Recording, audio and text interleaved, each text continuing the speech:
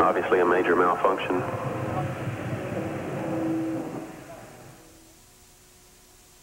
This has been an NBC News.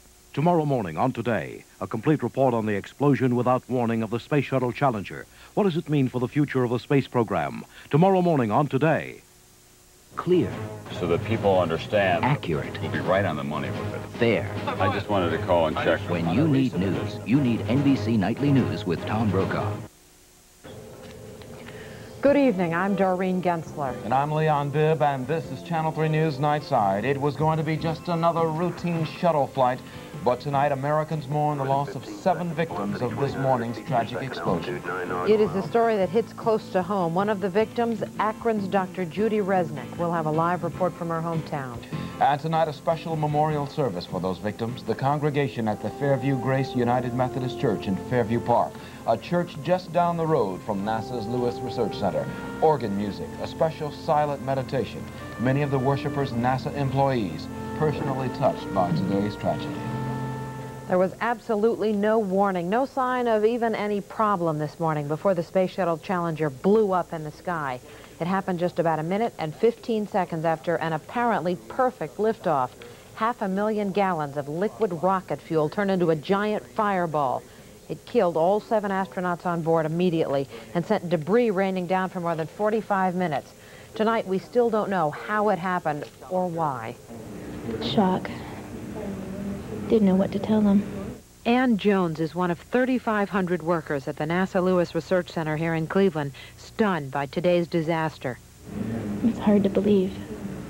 They lowered the flags to half staff here right away, a memorial to the 7 astronauts who lost their lives today. Over the past 5 years, these workers have watched and worked on 24 very successful space shuttle flights. They'd become almost routine until today. These people took the news very hard. While some staffers here had to brief a crowd of reporters and NASA employees, some others had a more difficult job, explaining the explosion to a group of school children from Elyria who had come here to watch the liftoff. Nobody knew what to say.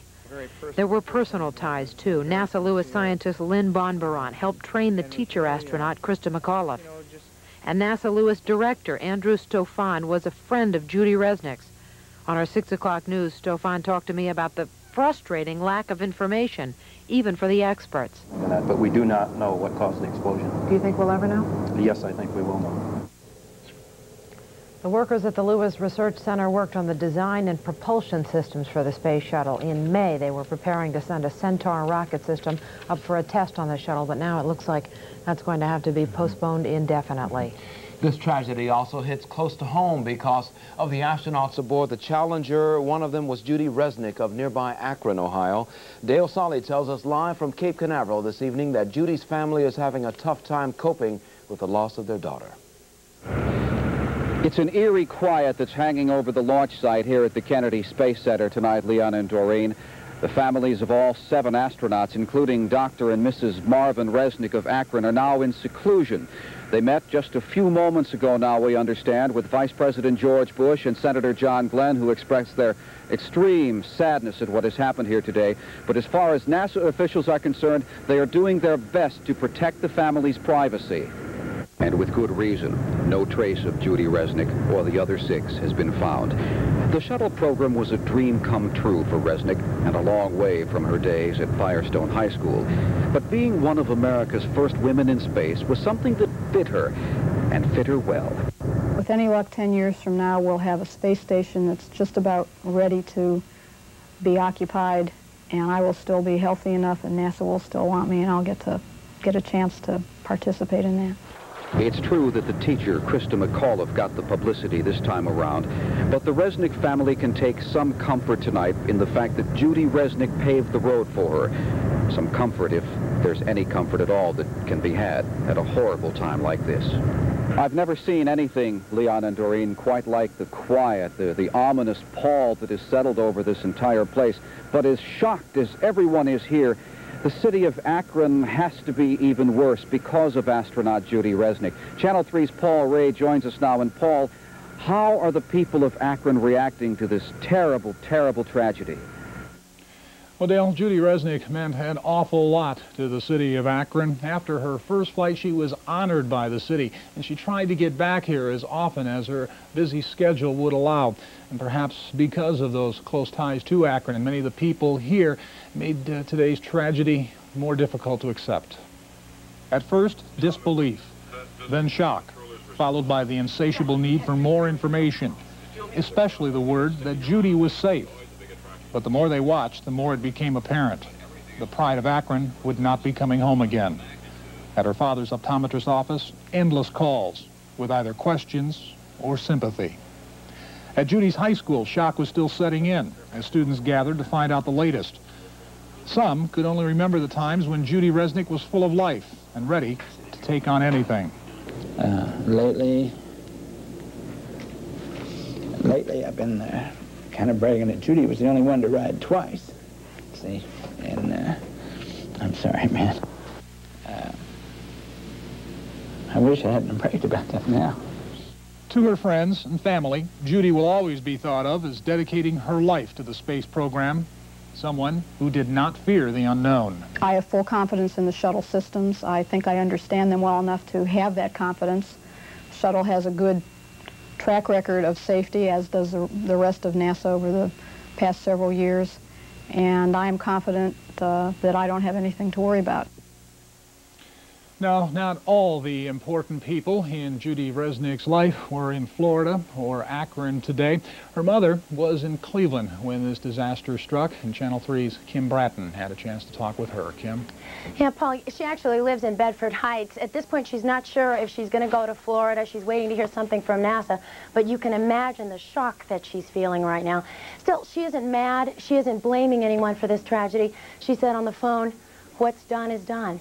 I also talked with another man in Cleveland tonight who just got back from the launching site in Florida. Astronaut Robert McNair was his nephew. Oh, I was right there down there looking at television, and my God, when that thing blew up, I like to fainted. Lucius Ray would have seen the launch in person had it not been postponed. He'd gone down to Florida last week to attend a reception for his nephew. Lucius Ray is 85, and probably one of the biggest joys in his life was seeing his nephew become an astronaut, a national hero. He still has the button he was given when he went to Cape Canaveral to see McNair's first launch. He'll tell you with pride how Robert McNair studied hard and got a doctorate in physics. His nephew was 36 years old and was working as a photographer aboard the shuttle. Robert McNair's lifelong dream was to be an astronaut. You know, where I came from, you know, that wasn't the kind of thing a black kid thought about. But McNair overcame the obstacles and fulfilled his dreams. He also fulfilled one for Lucius Ray, too. Saw something eerie out at Mr. Ray's house tonight on that invitation that he got from his nephew, astronaut McNair. There was a line in there, something about seeing him in Florida when they got back. It's just a very sad situation, Leon and Doreen. Yeah, thank you, Kim. Sad for the families and for all of us who have watched today.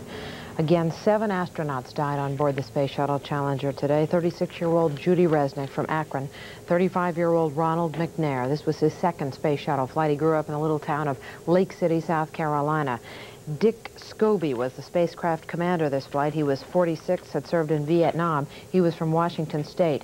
The pilot, 40-year-old Michael Smith. He was a Navy commander who won the Distinguished Flying Cross in Vietnam. He was born down in Beaufort, North Carolina. Ellison Onizuka was the first Japanese-American astronaut. He was 39, a lieutenant colonel in the Air Force. He was from Hawaii. 41-year-old Greg Jarvis was from Detroit. This was his first trip. He'd been an astronaut only since 1984, and the school teacher. 37-year-old Krista McAuliffe was to be the first teacher in space. She was selected from 11,000 applicants from all across the country. She taught English and American history in Concord, New Hampshire. And for students at the Concord, New Hampshire High School, where teacher astronaut Krista McAuliffe worked, it was to be a day of celebration, watching one of their own leave the bounds of this spinning planet. The students gathered to watch the flight on television. The atmosphere was like a party. They counted down the launch. Challenger was off.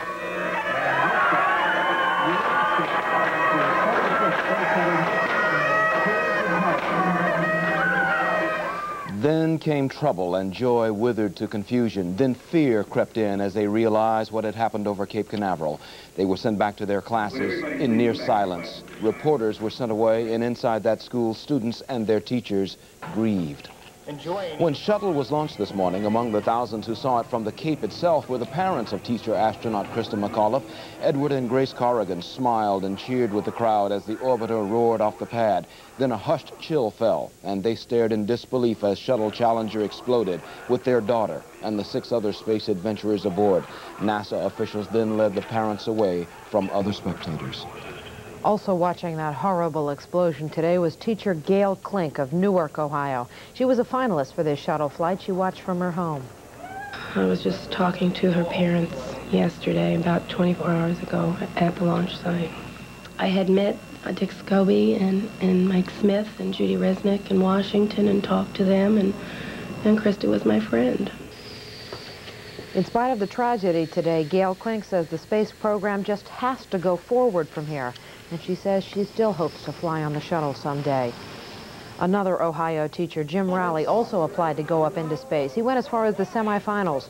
Rowley was watching the launch with his students today, and for a moment, he couldn't understand what was happening. About 45 seconds after liftoff, a huge fireball. I don't understand. We have a report from the flight dynamics officer that the vehicle has exploded. Our director confirms that. We are looking at checking with the recovery forces to see what can be done at this point. Can we get the cameras? An awful moment to watch. Jim Rowley couldn't watch it any longer. He left the room, but his students couldn't move. It was a somber President Reagan who spoke to the nation this afternoon, postponing the scheduled State of the Union speech. Mr. Reagan spoke on the shuttle tragedy. He devoted a special part of his speech to the children of America who may have trouble sorting out today's events and understanding death in the space program. I know it's hard to understand, but sometimes painful things like this happen. It's all part of the process of exploration and discovery. It's all part of taking a chance and expanding man's horizons. The future doesn't belong to the faint-hearted. It belongs to the brave. The Challenger crew was pulling us into the future, and we'll continue to follow them. A message from the president, especially for the children, as he said. Ohio's U.S. Senator John Glenn, former astronaut, first American to orbit the Earth, said the threat of explosion is always there.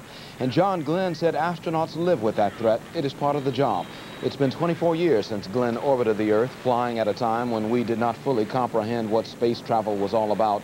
Glenn did not blame anyone for today's shuttle tragedy, but he said this kind of tragedy was bound to happen.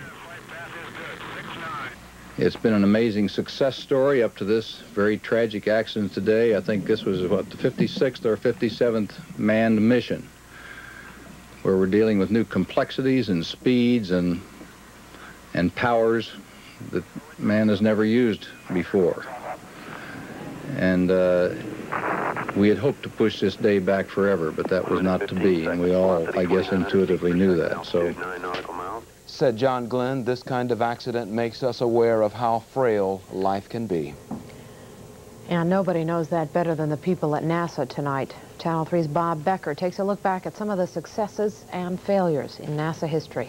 For the most part, NASA's 28-year history has been one marked with overriding concern for safety and fantastic accomplishments. It all started with Project Mercury, Alan Shepard's suborbital flight in '61, John Glenn orbiting the Earth in '62, and Apollo 11's moon landing in July of 1969. But with these great steps forward, there has been tragedy. The first near disaster was on Glenn's flight. His heat shield came loose on re-entry. If it had come off, Glenn and his capsule would have been burned up in the Earth's atmosphere. NASA's first real tragedy was with Project Apollo. On January 27, 1967, just 19 years ago this week, astronauts Grissom, White, and Chaffee died in a flash fire as they were conducting pre-flight tests on the launch pad. The manned flight schedule was delayed 18 months. Tragedy hit NASA again in the early 70s when a fuel cell exploded on Apollo 13. The command module lost all power, so the astronauts climbed into the lunar module as they swung around the moon. They re-entered the damaged capsule and safely made it back to Earth. Following Apollo, NASA designed a reusable spacecraft, the Space Shuttle. For the most part, it's been successful, except for countless delays on the launch pad for everything from weather to loose heat tiles to broken fuel pumps. But they all pale by comparison to today's in-flight explosion.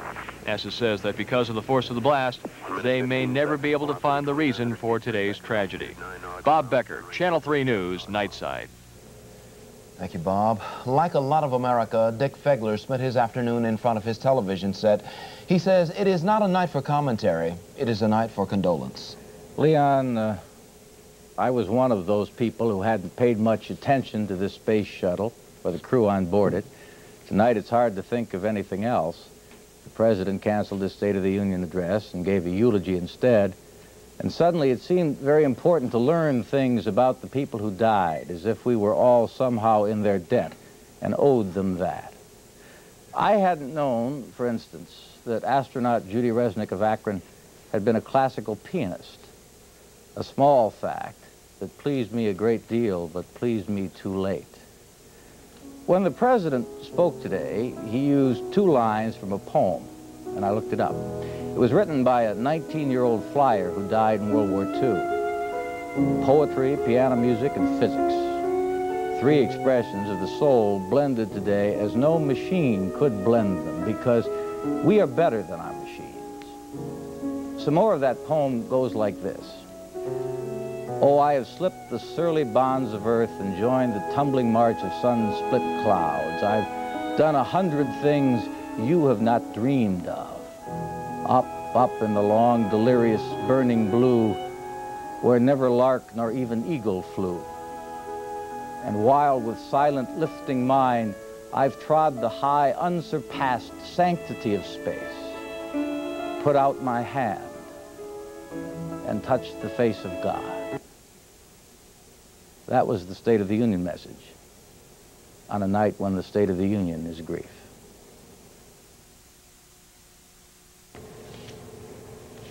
Thank you, Dick. Today is the anniversary of another tragic event, the suicide of Cleveland School Superintendent Dr. Frederick Holliday.